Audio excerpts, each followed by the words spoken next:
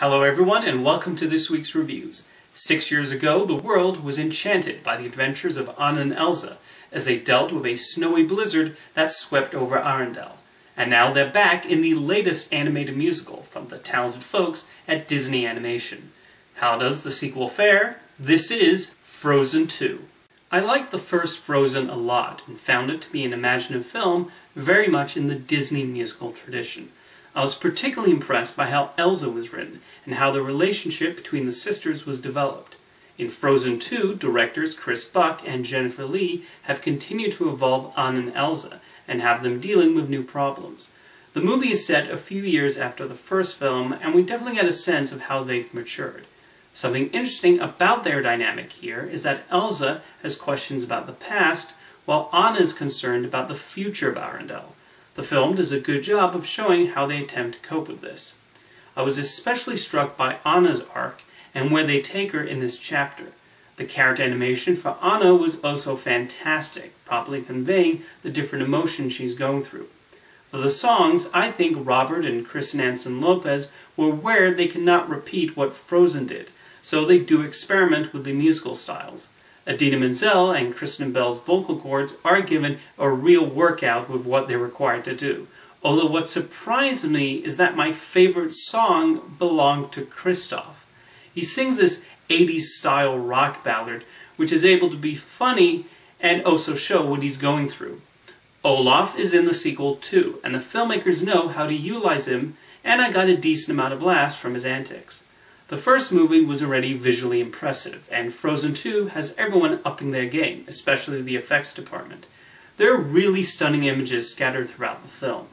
I do think the first movie is narratively tighter, but Frozen 2 nonetheless presents plenty of pleasures through its runtime, and marks another winner from the artist at Walt Disney Animation Studios.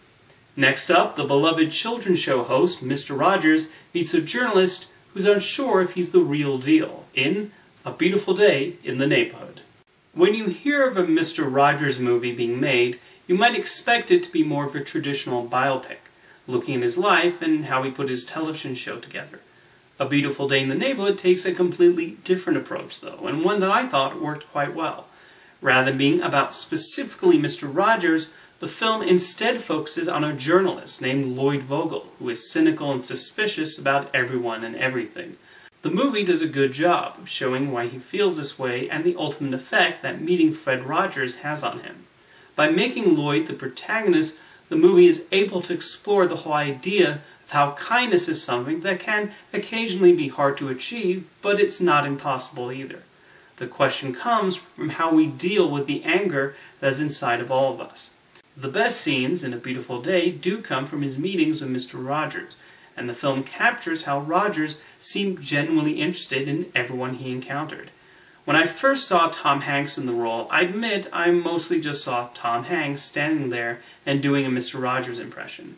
But then a funny thing happened. As the movie played on, I more and more started to buy into him being Mr. Rogers, and I found myself genuinely interested in the nuggets of knowledge he dropped. I also like seeing the scenes of Mr. Rogers' Neighborhood being filmed, and I have to shout out production designer Jade Healy, who did a great job of recreating the set.